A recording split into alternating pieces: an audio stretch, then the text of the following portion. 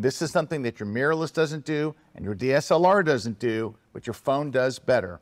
You can take a photo in portrait mode and change the amount of blur after the fact. So all you do is take the photo in portrait mode, tap on the f-stop up in the left corner, up comes the slider, and you just choose. And it'll show you f-stop wise, like you're at f8, you're at f11, you're at 16. You can go down to 1.4. You can just dial in, right there, and you're done.